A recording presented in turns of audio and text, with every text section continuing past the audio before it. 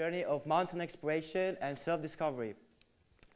Many people have asked me, why mountains? Why do you go and risk your life in the most inhospitable and remote places on the planet? Why do you even break up with your girlfriend just to go on these bloody expeditions? And I mean, just like some facts about mountains. Did you know that mountains provide more than 75% of our supply of fresh water? 1/5 of the world population lives in the mountains. Mountains are very important for our society. I had a more personal affair with mountains. The first time I went to the mountains, I was nine years old. And this was due to my mother, who was both a skier and an experienced trekker. And she took me to Retezau National Park in the Carpathians. And I wanted to surprise her, and I wanted to surprise also her friends and be beyond expectations. So while we were climbing this steep slope, I went a bit off path, and I've speed up the pace. But that turned out to be a really bad idea, because soon after I've slipped, I rolled over and hit a boulder. And I kind of crouched down, and when I finally opened my eyes and looked around, and I saw these jagged peaks around me and the steepness of the slope, I completely freaked out. I was so scared, and even though my mother tried to calm me down and explain me that it's fine, you know, just open your eyes, just breathe, it didn't work very well. And moreover, the clouds starting to cover the skies, and soon a thunderstorm with rain and hail began.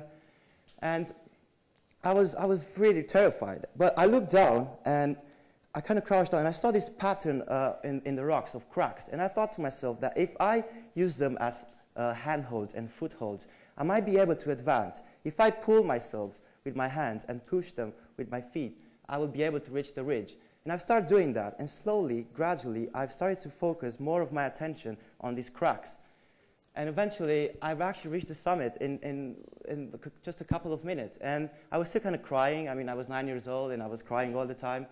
And when I reached the ridge, I was in awe. I was absolutely amazed that I've managed to dissolve my fear and discover that if I focus my attention on something, I will be able to reach a great goal. So I realized that mountains are great teachers. If you initially feel unequal to do a climb, and I wanted to think of mountains as a challenge, the mountains will provide you the knowledge that you need to reach the summit. So that was a great discovery for a 9-year-old guy. And I started to explore mountains more extensively, and I've joined some local mountaineering club in Transylvania. And I've learned skills in rock climbing and alpine climbing and ice climbing, and I've met like-minded people. And soon I've joined an expedition to the Alps. We wanted to climb the Matterhorn in Mont Blanc. I was 17 at this point. And our first attempt on the Matterhorn was unsuccessful because of bad weather. So we waited 3-4 days in the hut in Car on the Italian side. And we thought, okay, it should be, if we wait and we hydrate and we acclimatize properly, we will try again. Three members of our team decided to go home because, well, they had to go back to work and didn't have the luxury to wait. It's a luxury nowadays that we cease to have. And the second ascent and attempt on the Matterhorn has been a total success. We had perfect weather conditions, and we had a great view of Matterhorn from the summit. And we thought, okay, we are heroes now. We did it. We climbed the mountain. It's going to be an easy uphill, down. Everything is under control. But this was not the case. On the way down, a very platy and edgy rock fell on one of our half ropes and cut it in half. So that meant that we had to improvise shorter uphill so that we could get back to the base of the mountain. And that turned out to be very difficult on a very steep mountain. But we didn't lose hope, and we continue to work together as a team with my partner, Aline. And even though it took us twice the time it would take us normally, we did reach the base of the mountain. And that's when we realized that when you summit, you're only halfway there.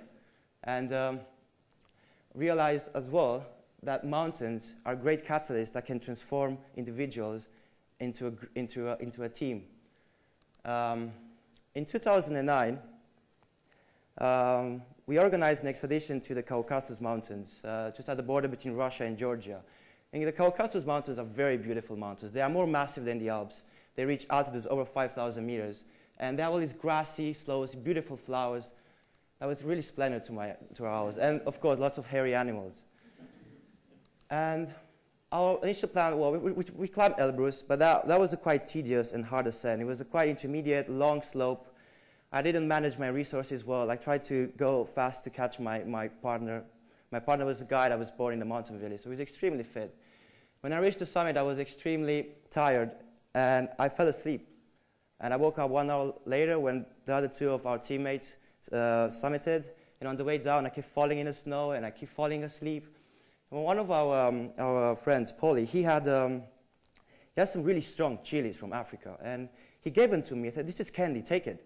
So I took the chilies, a bunch of them. And like suddenly my head just like went on fire. And that definitely woke me up. And we descended. And it was like great news for us. But then we felt quite bold. And we said, okay, we should climb this mountain that was just opposite of Elbrus. And it's called Donguzorun.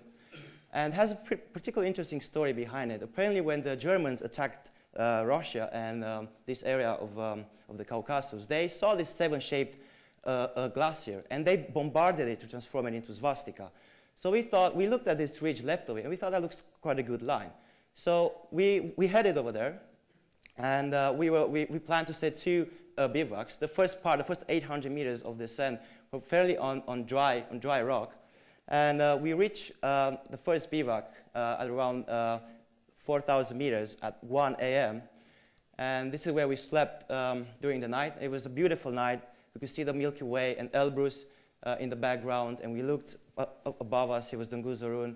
But there was a quite sinister atmosphere around the mountain. And the next day we found out why. We kind of felt that something was wrong.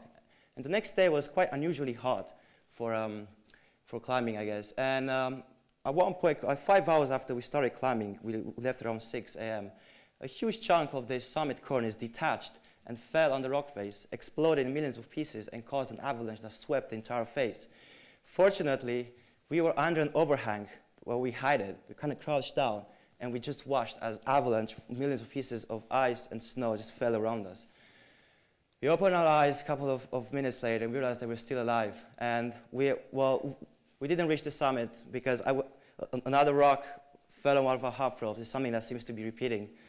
And also the bad weather starting the third day. And we thought these are all odds are against our sense, so we should go down. And you go down and then you wash yourself and have some good food.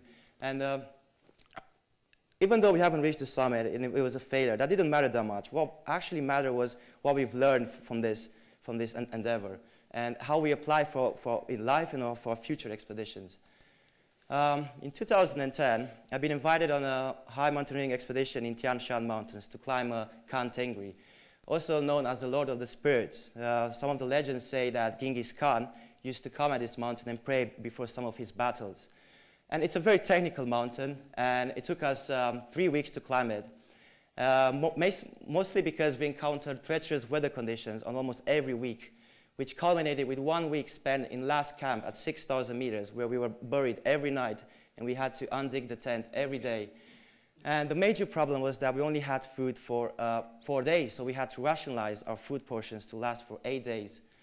And, well, we did that. But it's very important in these situations to keep your attitude positive, boost your morale. And we had these other two people from Ireland that were in the same situation with us, and we invited each other in the tent and exchanged ideas and smelled each other's socks. And we waited for 7 days, and on the 7th day it was great weather, and we went for the summit, the last 1,000 meters of probably the most technical rock and mixed climbing of the whole ascent. And very important we kept our focus on the mountain, even on this last 1,000 meters, because we were very weak after not eating properly, and it was very cold. It was minus 30 or 35 degrees. So I actually had a couple of problems with my toes for the next 2 months, but I'm all right now. And then you get the reward, and you reach the summit, and you have an amazing view of everything. And of course, on the mountain, there will be various storms, and you will always encounter difficult moments. But what actually matters is how you weather these difficult situations. So I've realized I've done all these expeditions so far, and I've learned a lot about myself and about my potential and creativity and about my limits. But I haven't done anything that matters for the rest. And we have so many issues on our planet. And I've started studying geoscience at Edinburgh, and I've become very interested in climate change, which is a very popular topic. Some people think it exists, some people think it's natural. It is natural.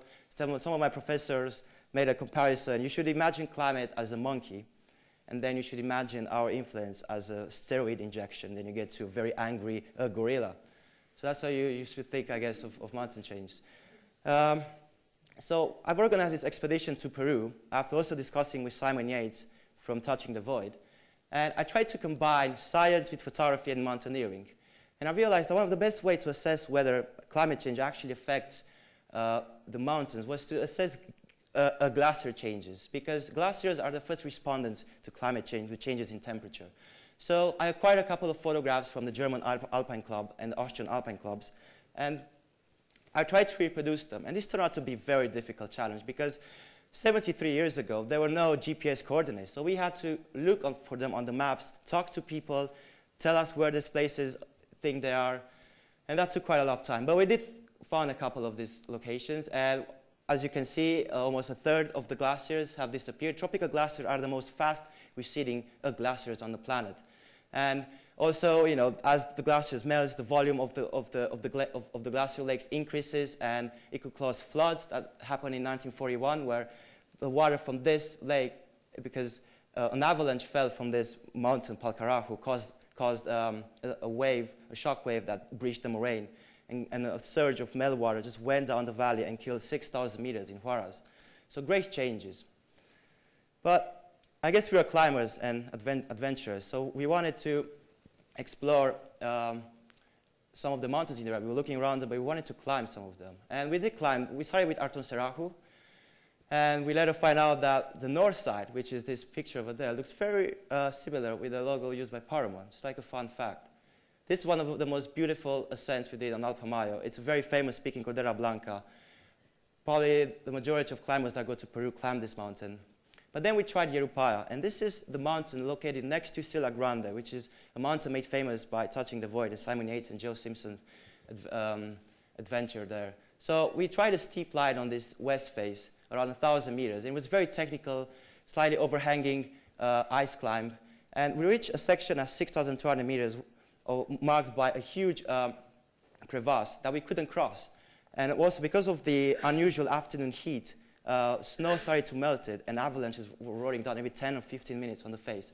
So this was really dangerous conditions for us. So my partner suggested we should upsail in the crevasse and sleep there until the evening when the temperatures drop, so that we could try again, maybe when the ice and the snow freezes again. So that's what we did. And while we were waiting in the ice cave for 7 or 8 hours, we were trying to cook food and stay hydrated. And I looked in my backpack and realized I forgot my spoon in the camp. So I had all this food, but I had no spoon to eat it with. So I had to improvise some sort of spoon or just ate it with our hands. And this was really shocking event for me that really changed my life. And then we escaped, of course. We jumped over crevasses. We wanted to get out of here.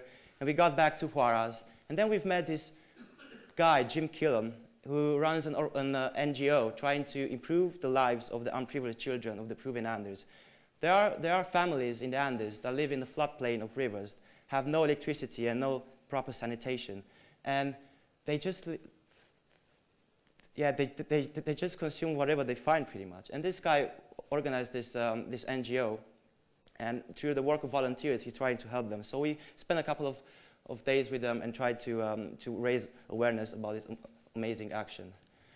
And this was a very big project, and as every big project, I tried to look at challenges as mountains. And as a climber, I measure a mountain in rope lengths, and every rope length it could be made of single, smaller steps. And every huge challenge and every huge project starts with the first step.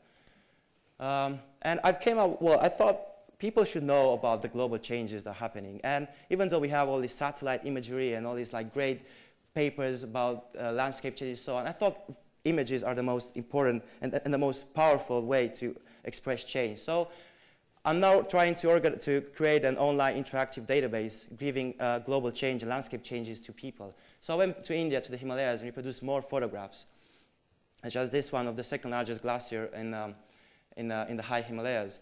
And well, when you do mountaineering, and this is a very fun fact about it, you get to travel in these amazing places and rediscover cultures and religions and people that you maybe only read or in books or see in movies. And in India, there was a very special place. The majority of people in Ladakh, the area we've been to, which is just in the northernmost section of Kashmir, the majority of people are Buddhist. And we actually participated in a Buddhist puja in a very lost, remote monastery in a Karakorum. And that was a very touching experience, and I felt sort of a spiritual rebirth during this ceremony. And we participated in various festivals and met very interesting and mysterious people. Mountain people are very generous. They live in close connection with the mountains. They are totally dependent on what the mountain has to offer to them. And they know how to appreciate the life's little things. And maybe something that we now here in the West take for granted. But it allowed me to observe these people and rethink of my daily habits and how I see life.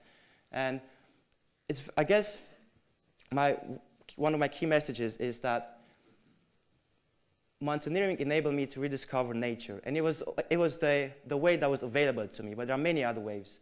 And we're not only rediscovering nature, but also rediscovering yourself within nature. And I guess when you look at your future, it's best to look at your future from the top, because from the top, your vision is clearest and your view is unlimited. So you could choose your next challenge by what you can see from the top. And I want to end out with a quote that really inspired me. All men dream, but not equally. Those who dream by night in the dusty recesses of their minds, wake in a day to find that it was vanity. But the dreamers of the day are dangerous men, for they may act their dreams with open eyes. This I did. And this was a quote by T.H. Lawrence. Thank you.